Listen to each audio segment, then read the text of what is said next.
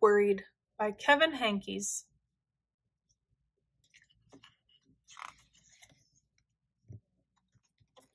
Wemberly worried about everything. Big things? I just wanted to make sure you were still here. Little things and things in between. Mama, what if I shrink?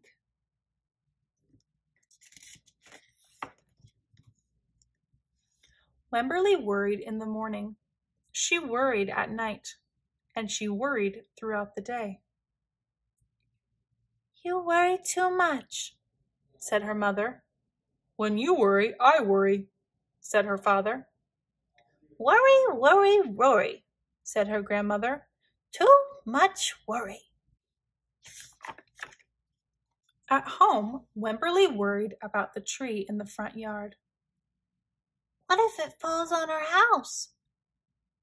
And the crack in the living room wall. What if it gets bigger and something comes out of it? And the noise the radiators made. What if there's a snake inside?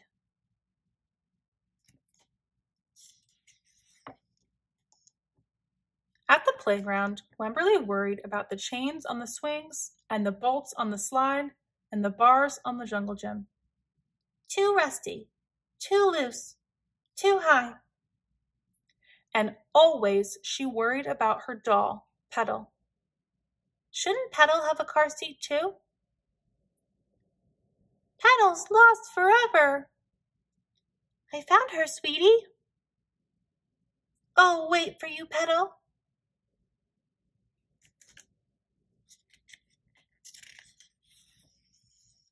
Don't worry, said her mother. Don't worry, said her father. But Wemberly worried. She worried and worried and worried. When Wemberly was especially worried, she rubbed Petal's ears. Wemberly worried that if she didn't stop worrying, Petal would have no ears left at all.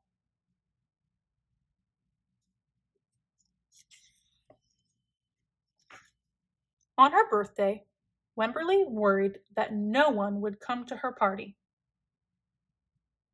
See, said her mother, there was nothing to worry about. But then Wemberly worried that there wouldn't be enough cake. This is the best present ever. I wish I had my birthday today.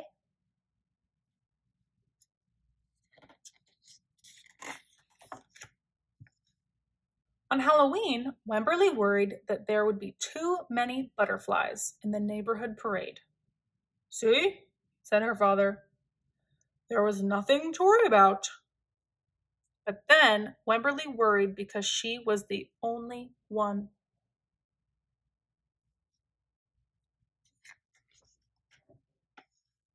You worry too much, said her mother. When you worry, I worry, said her father. Worry, worry, worry, said her grandmother. Too much worry. Soon, Wemberly had a new worry, school. Wemberly worried about the start of school more than anything she had ever worried about before. I loved school.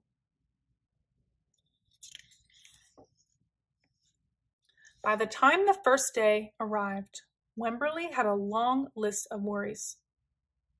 What if no one else has spots? What if no one else wears stripes? What if no one else brings a doll? What if the teacher is mean? What if the room smells bad? What if they make fun of my name? What if I can't find the bathroom? What if I hate the snack?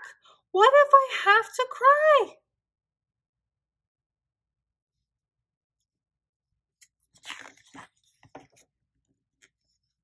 Don't worry, said her mother. Don't worry, said her father. But Wemberly worried. She worried and worried and worried. She worried all the way there. Have fun.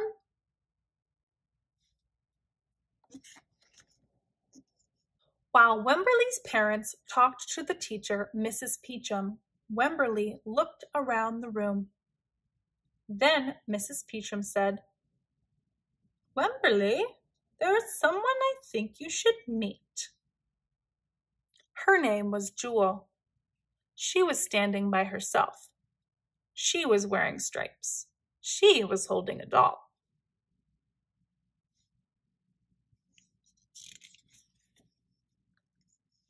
At first, Wemberly and Jewel just peeked at each other.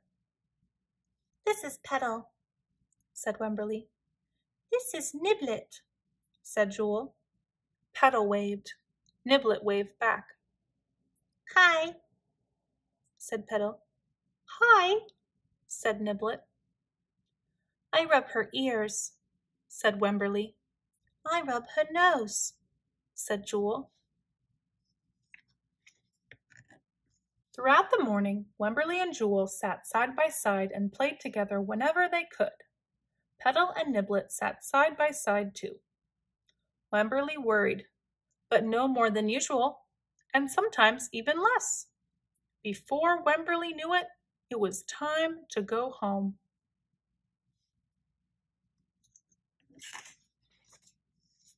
"Come back tomorrow," called Mrs. Peachum as the students walked out the door. Wemberly turned and smiled and waved. "I will," she said. "Don't worry."